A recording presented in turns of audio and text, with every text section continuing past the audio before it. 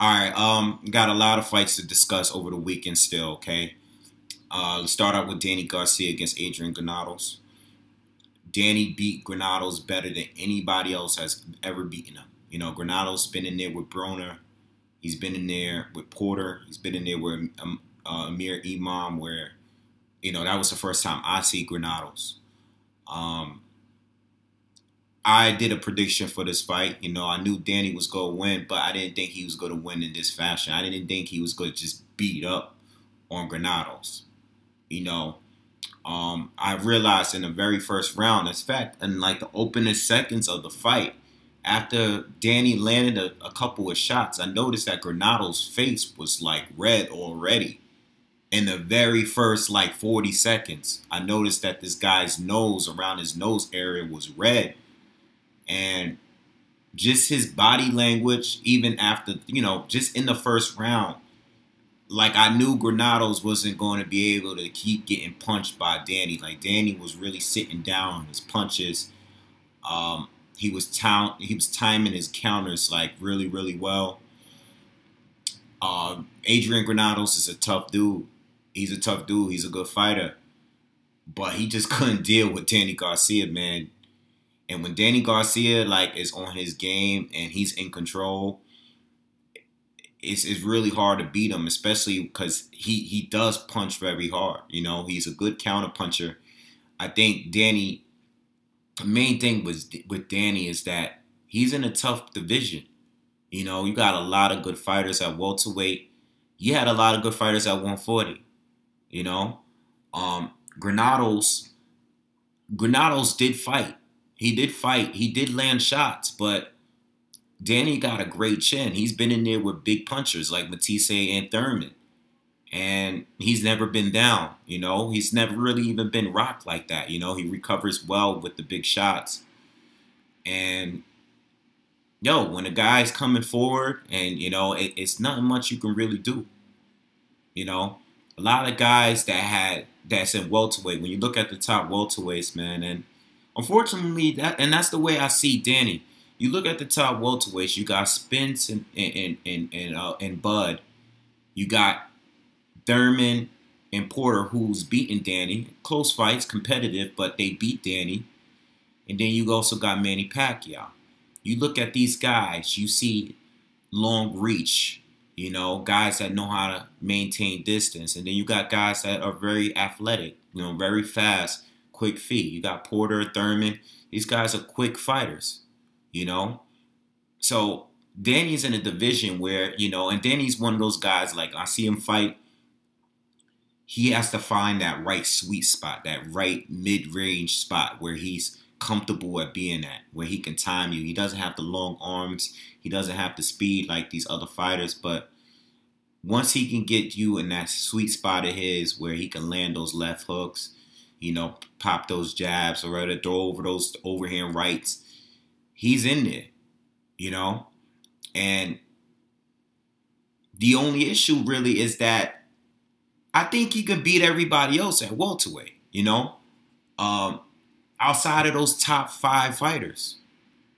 I still believe that, and I'm not saying I don't want to see the fight. I still want to see Danny fight a Spence or a Crawford, or Manny Pacquiao. Like I'm cool with all of those fights. Like I'm cool with all of them. I mean, obviously, I want to see the fight that everybody else wants to see. I want to see Spence and Crawford go at it, but I'm still cool with Danny Garcia being one of their opponents. I know Crawford is not like really believable, but I would like to see Danny against Spence. That would be cool.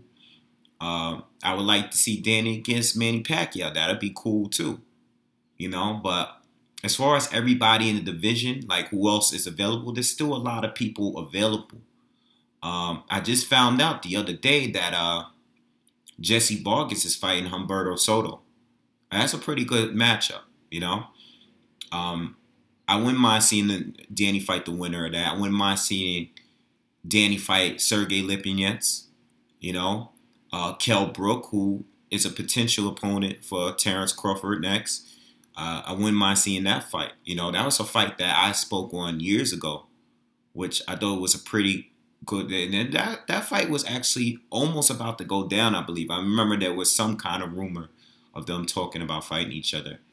I think this was after Kell Brook had, either after or before Kell Brook had beaten Sean Porter. Okay, but there's plenty of fights still there for Danny. You know, there's still a lot of good fighters up there at 147. But I think Danny beats all of these guys. You know, I think he beats them all. It's just those top 5, not really sure. You know, 2 of them already beat him. And the other 3, you know, I feel like they still have advantages over him that might give them the edge. Adrian Broner is another fight that I think is a fight that probably should have happened by now. You know, probably that fight still can happen. You know, I would like to see that fight. There's plenty of fights out there, you know, but he looked very, very good against Adrian Granados. You know, he beat a dude that I thought was going to bring. It's not. I'm not trying to discredit Granados because he did as much as he could, you know, but he just couldn't take Danny's power, those counters. Danny was landing at will at times, and he made it look easy, where no other fighter made it look easy. Like Broner arguably lost to Granados. Like that was a really, really close, debatable fight. And Porter didn't have it easy. You know, Porter won, but Granados was coming forward. I gotta remember that fight. It's been a while since I've seen that fight, but Granados was coming forward. He was coming at Porter. He went in there to fight. And for Danny to make it look so easy is very impressive. So Danny is still a top fighter. You know, it's just that if the fights were to be made, those top 5 that I just named, I still would give them the edge over Danny. You know, it's just that it's going to be a tough fight regardless. You know, I think I seen Josecito Lopez might have called him out too. He had a good fight against Josecito Lopez. Listen, it is what it is. You know, he's past his prime, but if Danny needs a partner to go and he can't get into it, a fight with one of these top 5s, is always going to come. He's always going to get opportunities. He has a name, you know, he has an audience and everything. He's always going to get the opportunities, you know. But if he can't, these are fights that still can be made. You know, Lopez looked good he had his moments against Thurman. You still got Andre Berto out there. You can't forget Berto. He's still around. That's not a fight. That's a fight that I thought we would have got already too. That's another fight that can be made, which would be a pretty good fight. But all those other guys, including Berto, I think he could be. If he were to fight anyone outside of those top 5, I would say the first one should be Kell Brook. I think Kell Brook is, you know, I think Kell might be a little bit past his prime. He didn't look that much impressive in his last fight or 2 since he lost to Spence. All right, but I would love to see him fight Kell Brook. You know, if Kell Brook doesn't go on and fight Bud, I would love to see him fight Brook. You know, I think if out of everyone out of those top 5, I would say Kell Brook has the best chance of beating him. That would probably make for the best fight.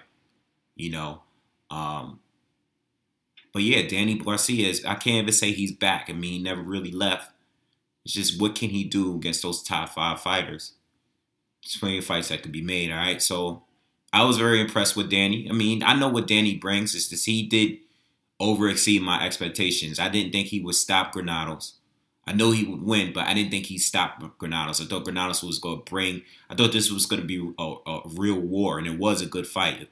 But Danny had that. Danny got that easy. All right, peace.